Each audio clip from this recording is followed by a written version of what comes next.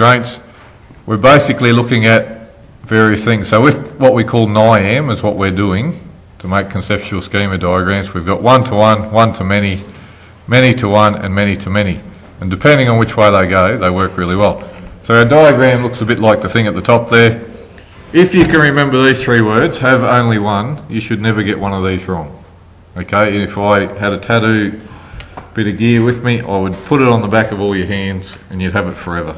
And you'd never get it wrong. We're like Jews, except we get only one. Exactly. We don't get a number. It would be a good conversation starter at a pub when you're older. Okay, so when we look at the first one here, if we answer yes to the question, we're going to put a line across like so. I'll just jump out and change the colour of my pen so it's a bit better. Okay, so we're going to put a red line. So we do this if we answer yes. If we answer no, we leave it blank. So blank for no.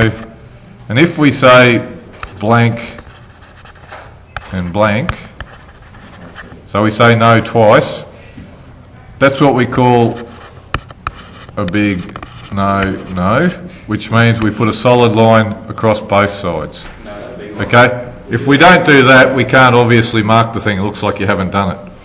So let's get into a couple. Okay, we simply say, does an employee have only one date of birth? Yes, we do. So we're coming from left to right, so we'll put our line there. Coming from the right to the left, does a date of birth have only one employee? No. So if you employ twins, for example, they're going to share it. So we leave this left-hand side, we leave it blank. So that one is done. So that is a one-to-many relationship. Okay? Moving along. Remember our phrase, have only one. Does a city have only one population? Yes? So remember it's at a point in time. So obviously at the hospital across the road there'll be babies popping out today and unfortunately a few people will die. But so the population will go up and down slightly, but at a point in time we record it. Obviously we don't have that ticking away constantly. Does a population have only one city with it? No. So we could record that Toowoomba has 120,000 and Townsville has 120,000 at the same time. That would be okay. So that's a no, so we leave it blank. Okay, next one. Does a subject have only one teacher? No. No? So you've got lots of math classes, English classes, etc. Okay, does a teacher have only one subject? No, so people teach English and maths, science and geography, etc. You'll notice we said no to both. So it's a big no-no. So we put a solid line across the roll box. So that's a many-to-many relationship. So a subject has many teachers, a teacher has many subjects. We can't, because we said no, we should technically not mark it. But if we leave it blank, we haven't done a thing to it, so it's a bit dodgy, so we've got to do it. Okay, next one. Does a postcode have only one suburb? No? So if you look at Toowoomba, we've got, say, Middle Ridge, East Toowoomba,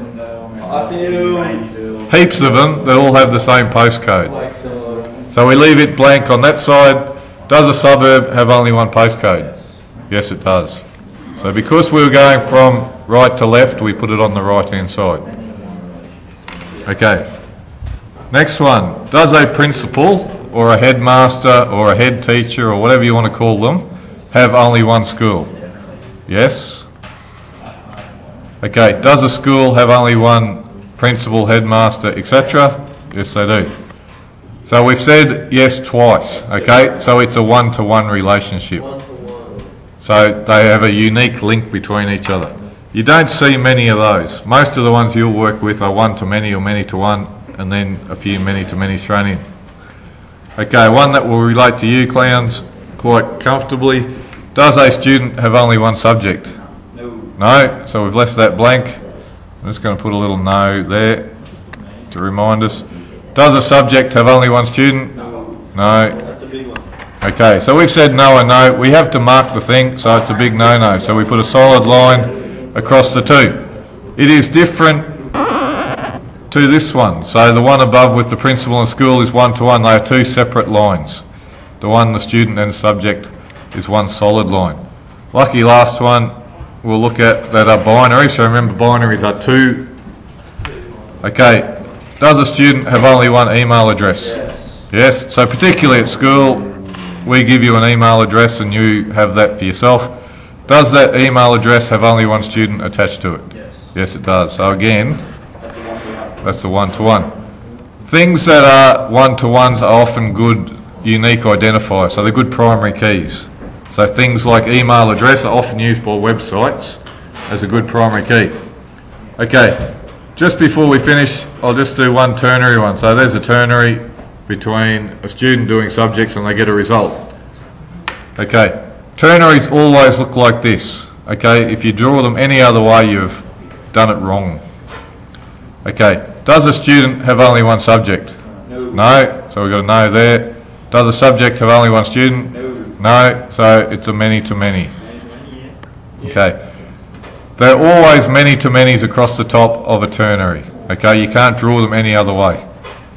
Okay, we then say, does a student in a subject have only one result? Yeah, so at the end of Year 11 and the end of Year 12, they are a HA, a VHA, an A, a B, a C, whatever you want to call it. So because we said a student in a subject have only one result, we're coming from that way, so we've said yes, so we put a line there. Okay, the line always goes there, you can't put it anywhere else.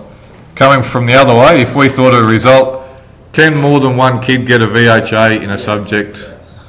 Okay, obviously you can have heaps of A's or heaps of E's and across multiple subjects. So just because you do geography doesn't mean you must get an A. Okay, if you can remember, it's always many-to-many across the top, and it's always that one closest to the join. You shouldn't get any of those wrong. Okay, time will tell.